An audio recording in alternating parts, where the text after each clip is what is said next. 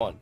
Yo, what's up, everyone? It is the Beast Brian London, Brandon O'Doy. It's the Real Ones Canes crew, and the Miami Hurricanes pull off an amazing victory, double overtime victory over Clemson at Hard Rock Stadium. Brandon, this one looked real interesting early. We got word just before the game Emory Williams was going to start at quarterback, TVD out, possible leg injury, and the freshman did just enough, along with a great offensive line performance, great running performance by a couple of running backs, and a great defensive performance against Clemson to get the victory. Yeah, it was a very scary situation for Miami for much of the latter half of this game, but Miami was fortunate enough.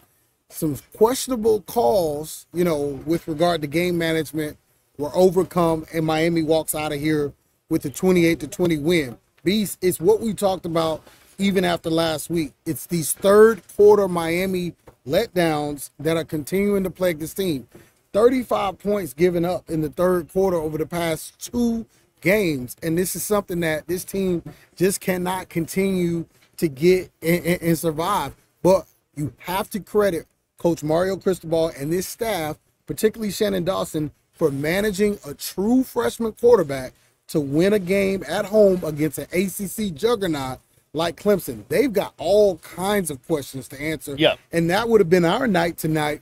But thank goodness for double overtime and A.J. Allen, a great performance from an offensive line that has struggled in recent memory here, and a defensive performance to remember with really key and critical plays, big plays by big talents, and that's what you need to win ball games.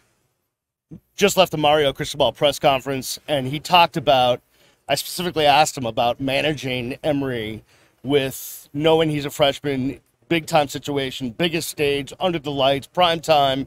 How do you manage the offensive play calling with a freshman at the helm for this entire game? And he said, I've never seen a cat and mouse game with a coordinator going back and forth with different play calls like you saw tonight. And you can imagine what was going on in the headsets where they have a freshman out there going against the Clemson defense. It's pretty darn good.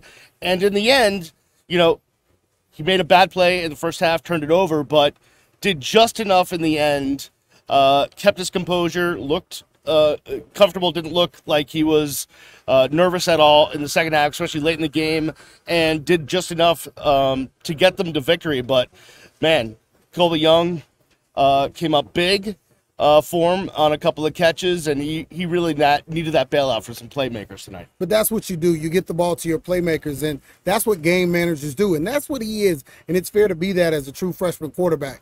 You get the ball to the guys that are most capable, and you make sure that they have an opportunity to make the plays. Colby Young, Xavier Restrepo, they did that tonight. Rashard Smith, he comes in, he gets this team off to a great 7-0 start. We talked about potentially using more people on offense than just Restrepo. There's nothing against him, but this is the University of Miami. You're supposed to have a bevy of talent, and when you have that kind of talent, you have to put it to good use. Smith has been a running back his entire life, going back to youth football at the Richmond Giants organization in Richmond, Piran, South Miami. So putting him back there, that's a place he feels comfortable being, and he is super fast, and you saw that on tonight. Now, he's probably not in the shape to run what he ran because he kind of slowed down, although he looked really fast on his kickoff return touchdown a few weeks ago. But nevertheless, the ball got into the end zone. Jacoby George, he jumped on it, the fumble, which was a super bad play. You can't make that. But, just things, it was Miami's night in so many respects. So many things could have been disastrous, but they just weren't. And that's why we're sitting here talking about a Canes victory. Talk about the freshman in Emory Williams, another freshman who really stood out tonight, played unbelievable, looked like he was an upperclassman. Ruben Hurricane Bain just dominated tonight. Really had a great game. Well, listen, you recruit guys and you go into deep recruiting battles for games like this.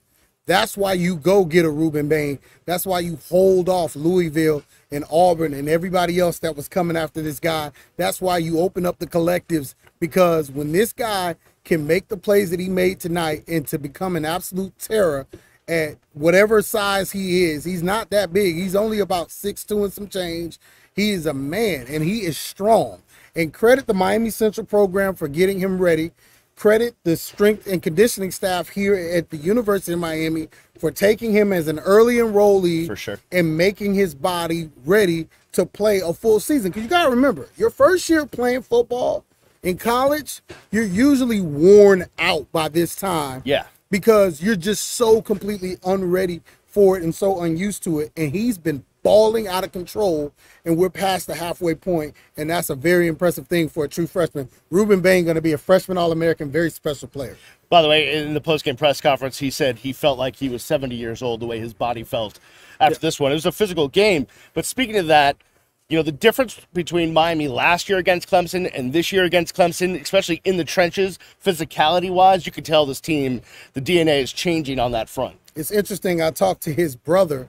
His brother is on the offensive line staff. His older brother, he played at FAU. I talked to his brother. You know what he told me after the game? Because he walked Ruben to the press conference. He said, his name's Reggie. He said, yeah, those boys earn their NIL money tonight. Yeah. You bring in those big guys like a Matt Lee. You bring in the young man from Alabama. All of a sudden, now you can say, yeah, we're glad we went in the offseason, paid these guys, brought these guys to Miami for night tonight. And that's what it was really all about. Yeah, questionable things happen. Why were timeouts not taken on that last drive while we still had regulation? Why weren't a field goal at least tried there by Borregales? Give him an opportunity to tie the game. There's so many other things that could have gone wrong. And I have a question. My question is, why didn't we see this offense with Tyler Van Dyke?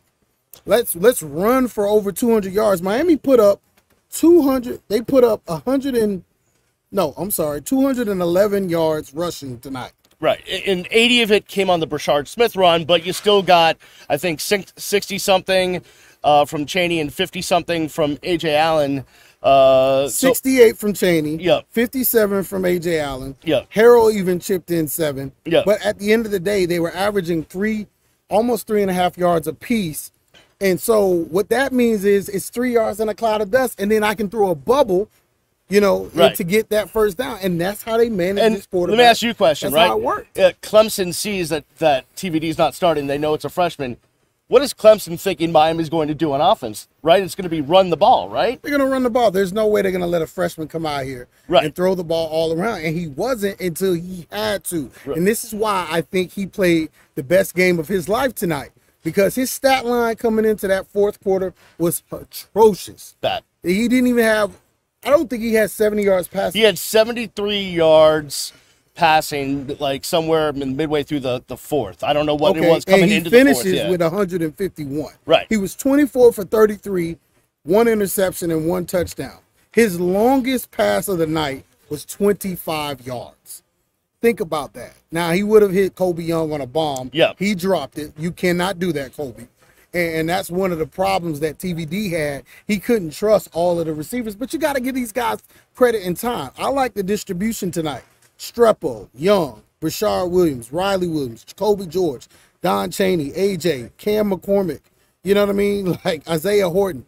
These people all caught passes tonight. It's a different offense when you don't have to cater to a guy that really likes to hone in on about 2 or 3 receivers. It opens everything up. On the other side of the football, that stand in double overtime, right towards the goal line, I mean, they have to make a stand there, and they did. They got it done. Lance Guidry dialed up some great play calling there. Listen, this defensive front, Harrison Hunt, Ruben Bain, Taylor, Allen, Dean, Jafar Harvey, all the guys that came in and, were rotated. And here's the crazy part.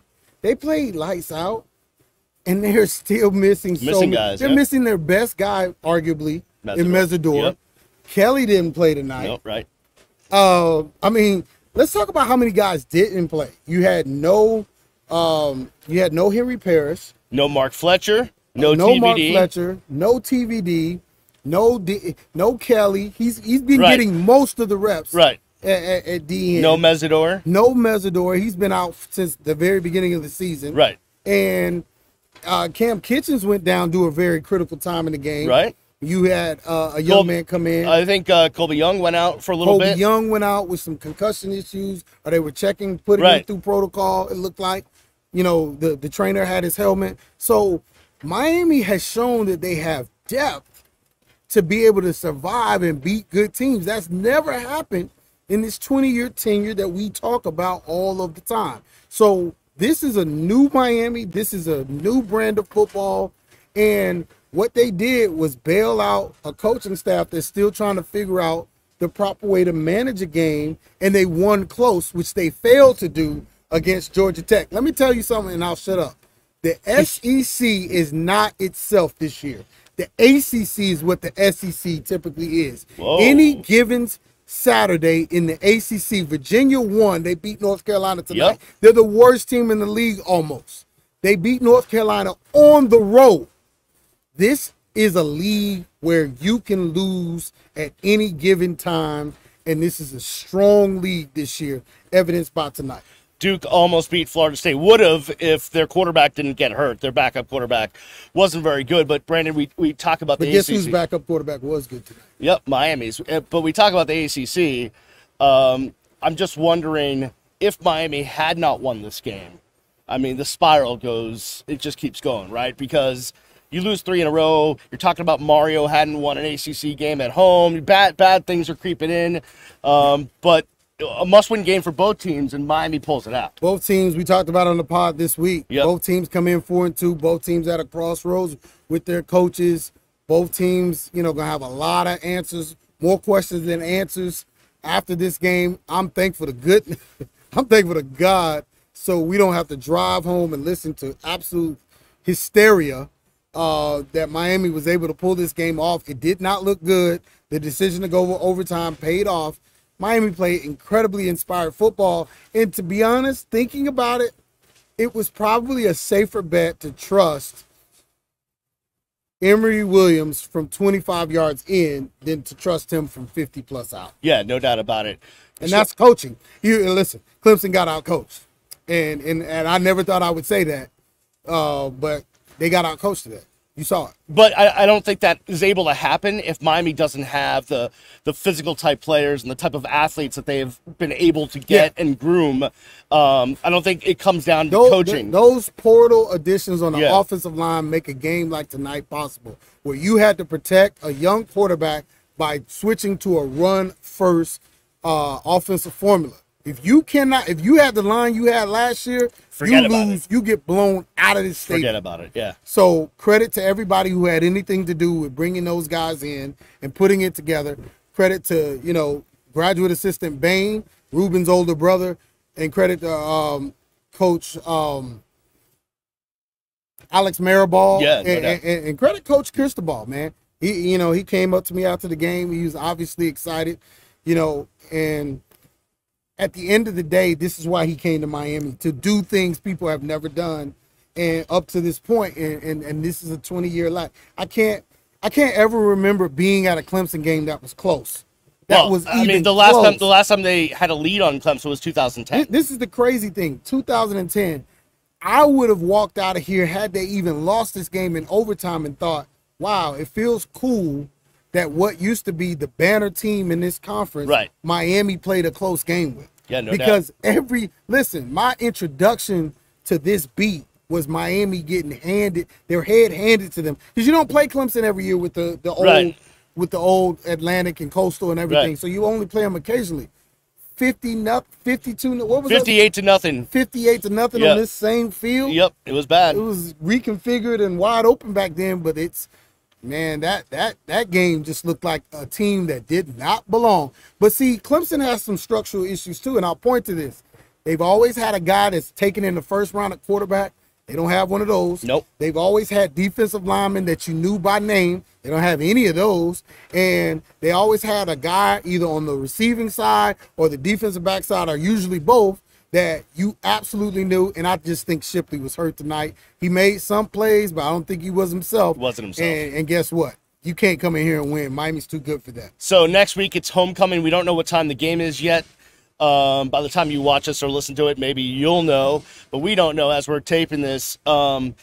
And it's a game against a Virginia team that's going to feel confident after getting a win against a good North Carolina team. They're going to come in here and give Miami all they can handle. But Miami's got some confidence now, too, after the last 2 weeks. So it's going to be interesting to see if Miami can continue. You know, Ruben Bain talked about it. He said practice was just different this week. People were going crazy. The confidence was crazy in practice this week. Miami's got to keep that up. Yeah. Now, I'd be curious to see, you know, what those guys said in that interview room. I'm sure we'll have plenty of time to talk about it. But, you know, hey, they got out of here with a win, and I'm impressed.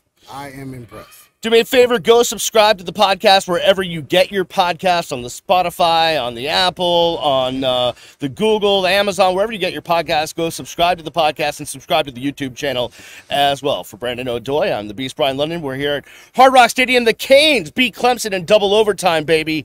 They are now 5-2 on the season. We will check you later this week on the Real Ones Canes podcast.